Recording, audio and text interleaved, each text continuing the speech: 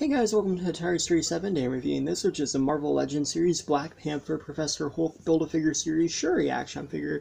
So really cool, really blessed. I think I mentioned in my War Machine video that I wasn't planning to pick up Professor Hulk, but I went back to Walmart, they had everybody, so I grabbed them.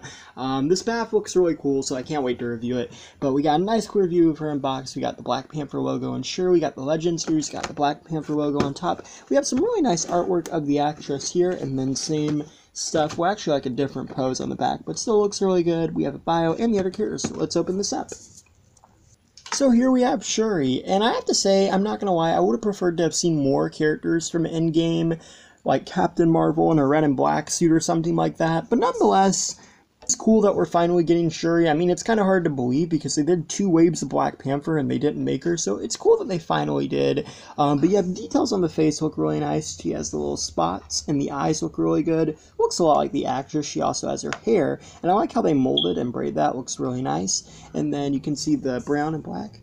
But yeah, I like how the brown and the black kind of goes over here. It looks really nice, and same way with the neck. It looks good how they molded that. I think they did a good job. It's also got some ridges and detailing throughout the suit, which looks really cool, making it look a lot like fabric.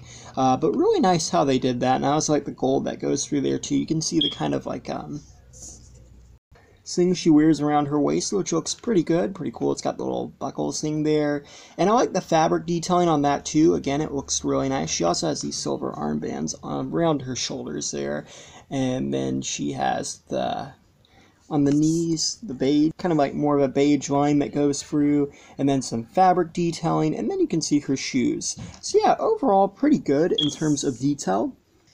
In terms of articulation, she has a 360 of the head. She can look up and down.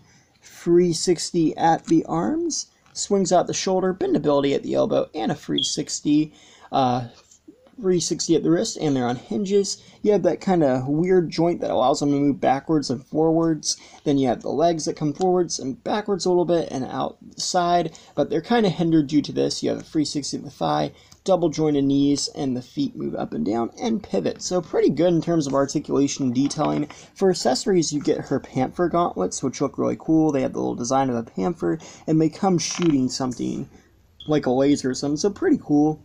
And they just pop in over her arms, which is good. Sometimes with this kind of feature with the rubbery plastic, they're easy to come off. But what they did here that's really, really nice is they actually put a clip inside of there. So even though it's that kind of plastic where it just kind of covers it, it's got a clip holding it in, so you don't have to worry about, like, you know, it coming off or anything. So that's actually pretty nice. I like that they included that idea, and I don't think that I've really ever seen a company do that before, so it's cool. I like the clip type style, and you just clip that on, and yeah, they look really good, very cool, and very awesome. So overall, I think this is pretty neat and totally recommend it. Thanks for watching. Please rate, like, and subscribe.